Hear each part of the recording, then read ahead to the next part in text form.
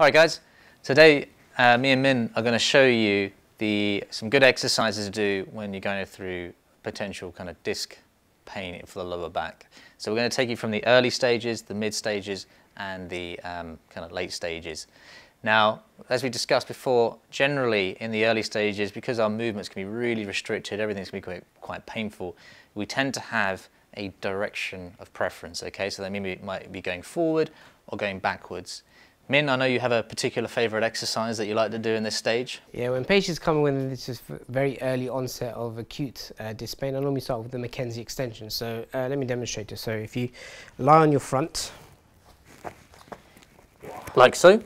Yes, if you put your forearms onto the floor like that, perfect. Yep.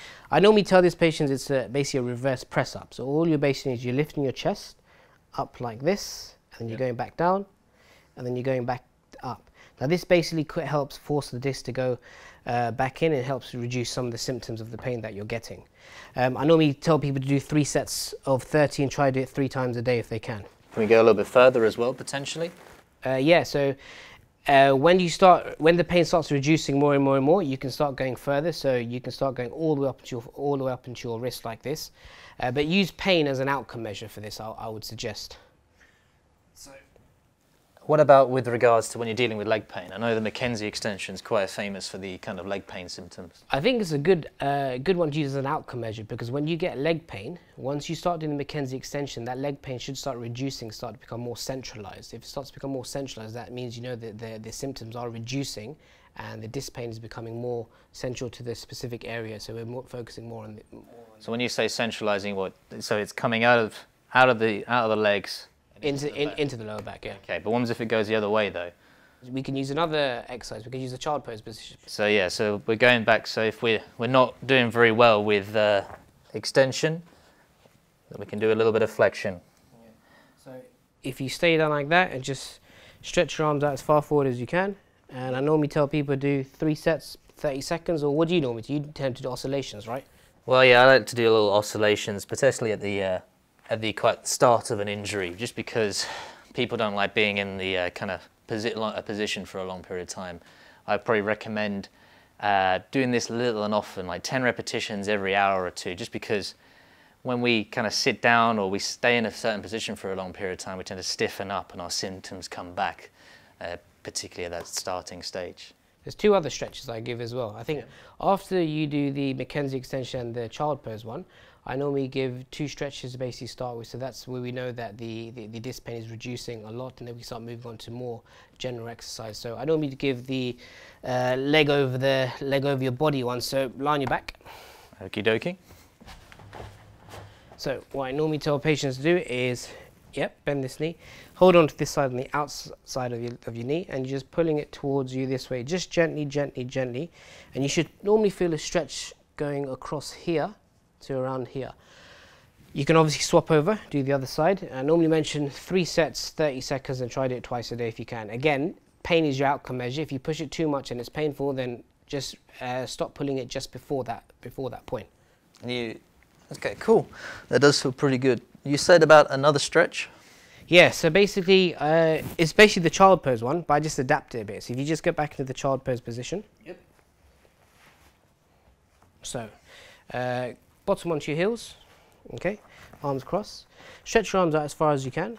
Good. Now, what I normally tell patients to do when they get into this position here, bring this arm in a straight arm over the other one, all the way over, and they'll feel a pulling sensation coming across the lats all the way down to the QL muscles. Yeah. Oh, that's quite nice. Then you swap over, do the other side, and the same thing across here. And I normally tell again 3 sets, 30 seconds, twice a day. Have you got one for a early stretch? An early stretch? Yeah. Oh, an early stretch. Yeah, so a good, like, again, talking about the kind of tightness in the hips, sometimes that I might do is people do like the old pigeon stretch, where you lie on your back and you bring your leg over, and we can stretch that hip like so. Okay, Gets the piriformis as well. Yeah, it gets the kind of the victimized piriformis. But yeah, that's a nice little early one I like to do. Oh, so what about kind of the mid-stage, Min? What do we do then? Mid-stage ones, I normally start off going to a strengthening exercises. So I normally give 3 types of strengthening exercises. So let me demonstrate it. So first one, a bridge. Come lie on your back. Back again. Sorry, mate. Yeah, that's all right. All right, so bridge, very simple bridge to do. I normally get patients to go arm across your chest. Yep. Roll your hips backwards like so, and then you're lifting your bottom. So we're kind of tucking our tailbone under. Yeah, and lift your bottom all the way up, up, up, up. I normally tell patients to hold it for 10 seconds. So 10, 9, 8, 7, 6, 5, 4, 3, 2, 1. So quick 10, sorry. Oh, okay, cool. And back down. Again, 3 sets of 5 with a 10-second hold. An add-on one is once they start feeling a bit stronger, they can do a one-legged bridge. So what I normally say is this. Bring yourself into a bridge first, all the way up. Get your position because your body has to be completely straight down like this. And then lift one of your legs up. Perfect. Now this leg should be in line with this one, not lower and not higher. Look at this. Hold it for 5 seconds. You're tough, mate. Come on. 5, 4, 3, 2, 1, and back down. And then swap over and do the other one. Okay. 1, 2, 3, 4, 5, back down. And I've got one more for the mid strengthening. So should I demonstrate that to you, Carl? Yeah, go for it. What am I doing now? So same position. Same position. So this is more like a bicycle exercise, but it's a good one just to start getting the core muscles activated as well. So arms across your chest. So we're going to bring this leg out here, straighten it out. You go as low as you can to the floor, but you just don't touch the floor. Bring it back up, keep it up, then you swap over and you bring the other one. Now it's like riding a bicycle and you're just going to keep going backwards and forwards. Don't touch the floor when you hit the ground. That's it, perfect. Keep going. And we do 3 sets of 15 of those. Okay. Yeah, I like this exercise. I can tend to kind of progress it a little bit, get a little bit of the arms involved as well, turn it into a little bit of a dead bug. Yeah. So again, challenges the lower back a little bit more. You're testing people, mate. I know. Right, what about for late? For late stages, oh well, now I'm going to get you to work, Min. So, Min, like generally, again, we want to load the back a little bit more so we can make it a little bit more resilient. So I like to do exercises that kind of work with today's kind of day-to-day activities, basically. So, Min, can you show me your best squat? God. Arms out this way. Oh, whatever's comfortable. Whatever's comfortable. Oh God, I'm not very good at these. Oh, excellent. So again, now we're moving our lower back. We're moving our hips. We're getting those moving. Okay, we're strengthening our legs, and now we can vary up a little bit. We can carry some weight towards the chest, or we can carry it in between the legs. Do you want to just demonstrate that? Obviously, we don't have any weights, but I'm sure you can show me. I'm going to hold a weight here. Oh, yeah. So. Excellent. And again, like we're going to be doing these kind of movements generally day to day. So the next exercise that I like to give is a lunge. Now you can do it in various ways. So Min, you can show us your kind of forward lunge. Perfect. Now this is a great exercise again because we're getting our back moving. We're putting more load through it. We're challenging our hips. Keep going, Min. I know it's tiring, yeah. We're challenging our single leg kind of stability as well. And again, we can add some resistance.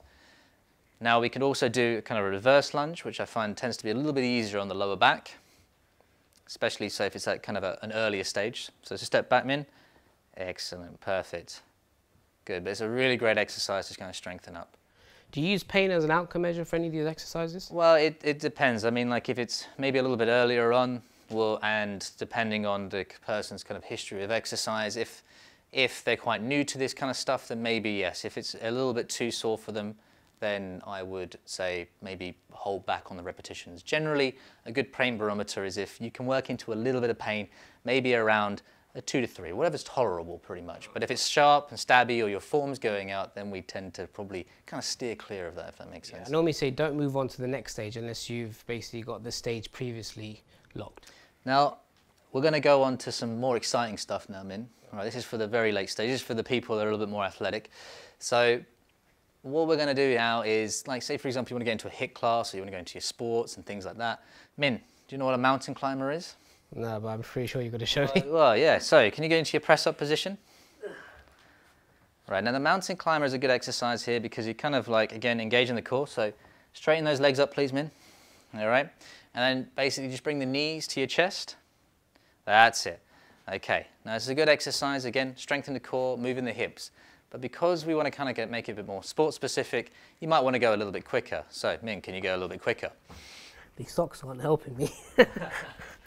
And again, generally when we're taking the load up, if we increase the speed, it challenges the body more. So the reason why sport tends to be a little bit more higher risk is because you're putting a lot more faster loads and higher loads through the back. Okay.